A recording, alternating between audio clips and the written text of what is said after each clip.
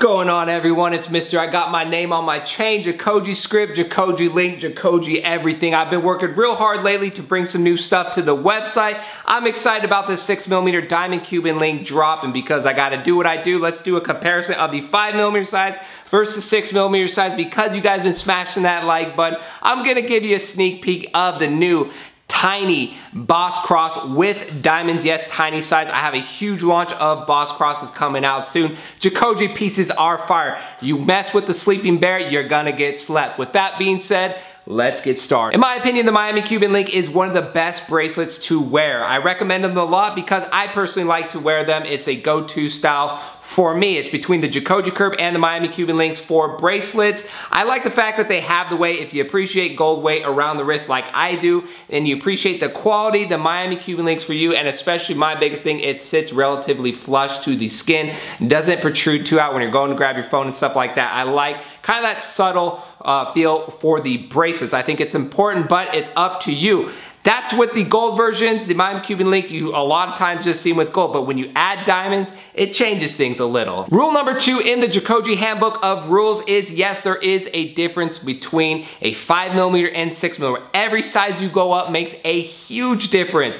Yes, in price because there's more gold, in this case more diamonds, but in my opinion, it is worth it if you can. I'll put a side by side of the 5mm versus the 6mm so you can see. These do look bigger on video and camera. I try my absolute best, but until you actually see them in person to gauge the size and feel the weight, I'm doing my best with these videos and these B-rolls. I'll put also the plain version so you can see. Sometimes with diamonds, you might not really see it clearly with just the yellow gold, that nice shine richness of the Italian gold. You'll see kind of the difference between the two. So, and with the price, there's gonna be a big price difference between that 5mm and 6mm. One of the big difference between the 5mm and the 6mm, obviously the 6mm has bigger links, which means we fit 3 diamonds per side, and the 5mm has 2 diamonds per side. Both look really icy if you ask me. I'll show them in the sunlight or they're disco balling, but that's the huge difference something. So if you want that completely flooded look, the 6mm is gonna offer that a little bit more because there's more diamonds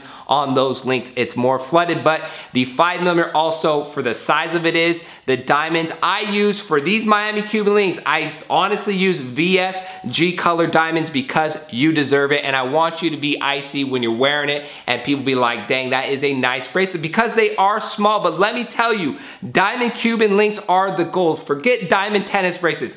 Diamond Cuban links are the goals when owning, like when you want to talk about having a nice piece of jewelry, a nice diamond Cuban link bracelet has to be on your bucket list. At least it's on mine. A nice 10, 12mm diamond Cuban link bracelet. Sign me up. One day I will own one. But when you're talking about price point, because it depends on what you want, the confidence of a diamond Cuban link, no matter if it's 5mm and 10mm, you're gonna walk in and you're gonna feel like you got $1 million around your wrist because you got that diamonds. That's what diamonds offer you. I'll be straightforward and honest with you guys. I make more money when you buy a diamond Cuban link than I do when you buy just a gold Cuban link. That is just the facts.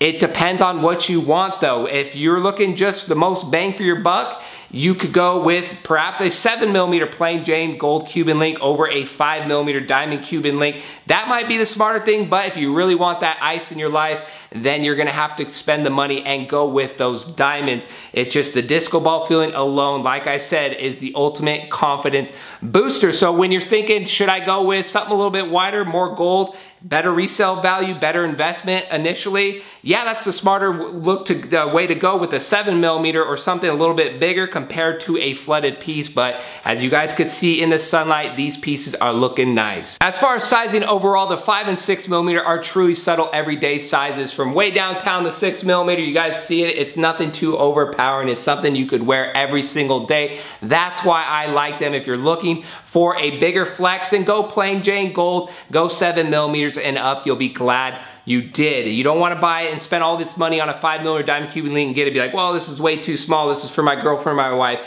That is a 5mm size. It's nothing too overpowering, honestly. But if you're looking for something nice, get that Jacoji ice. The Jacoji diamonds hit a little bit different. They're shining like they should. Let me know down below if you guys like the diamond Cuban links or you're going a little bit more value with just the plain gold Cuban links. That's it for today's video. Thank you guys for watching. We'll see you on our next jewelry video.